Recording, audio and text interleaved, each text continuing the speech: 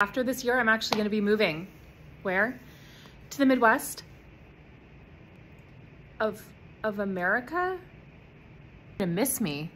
You barely tolerate me. Where's Indiana? It's like 2,000 miles away. It's far. Columbus, east of here. We live in San Diego County. If we went 3 miles west, we'd be in the water. I'll be going east. Why am I moving to the Midwest? Well, so we can afford to buy a house, for one, and then while paying for that house, also have food. It's gonna be a change. The biggest thing I'm scared of is the lack of authentic Mexican food, to be honest. You'll bring me your mom's recipes?